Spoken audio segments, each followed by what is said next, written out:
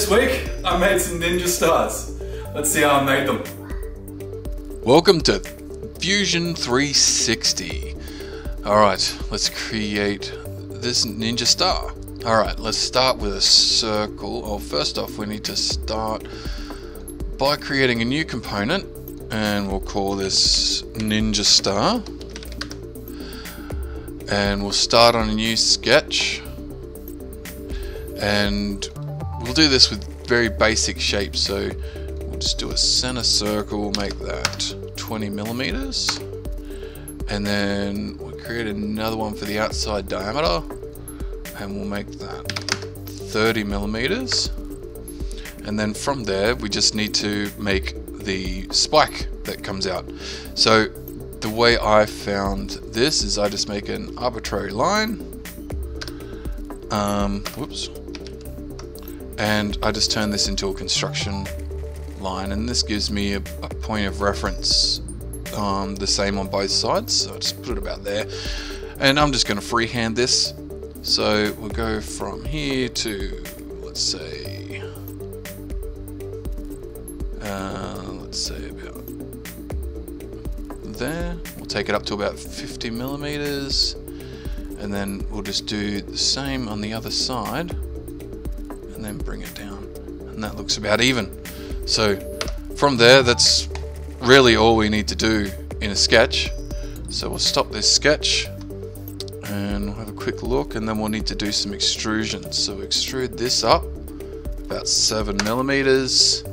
We'll turn this sketch back on, and I want this a bit thinner, so we'll make this about, we'll make it about 5, I think will look good.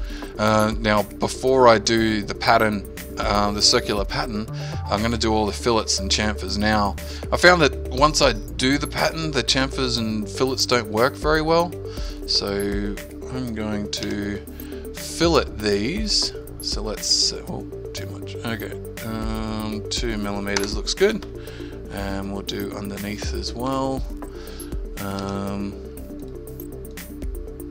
Do 2 millimeters, and I have to do these one at a time, which is really frustrating sometimes.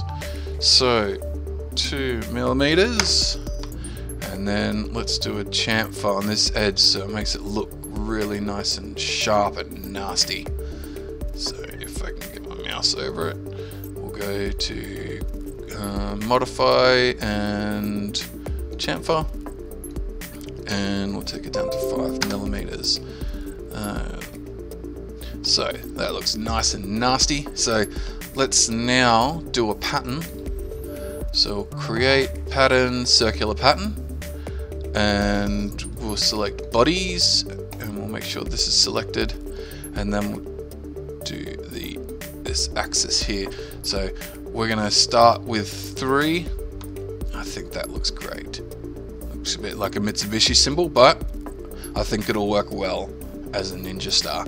So I'm going to do a few of these. One at, I think I'll do one at 4. So let's have a look at that. So we can edit this this feature, and we'll have a look at what 4 looks like. Yeah, that looks really cool. And then let's have another edit, and let's see. Oh, 7 looks really cool. Let's have a look at that. Oh, that looks epic. Alright, so from here all you need to do is make a 3D print and save it.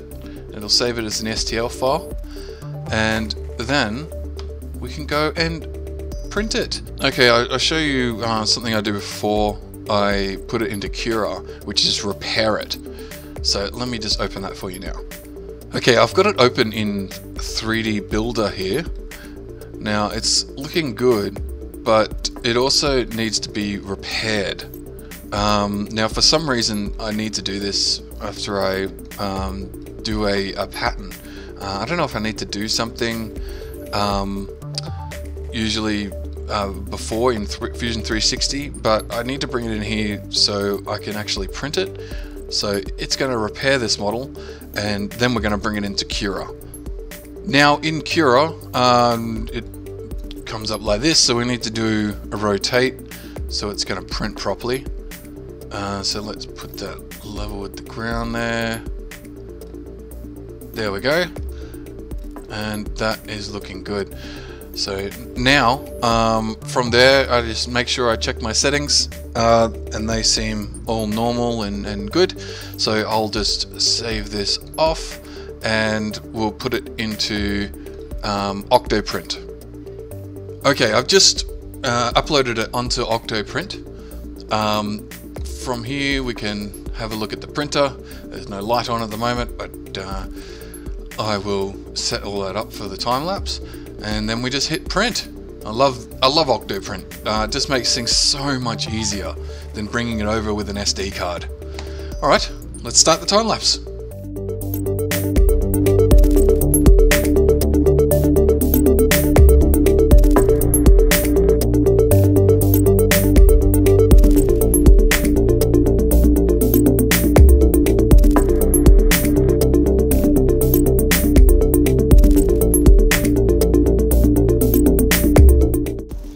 Wow, this was a fun episode to record.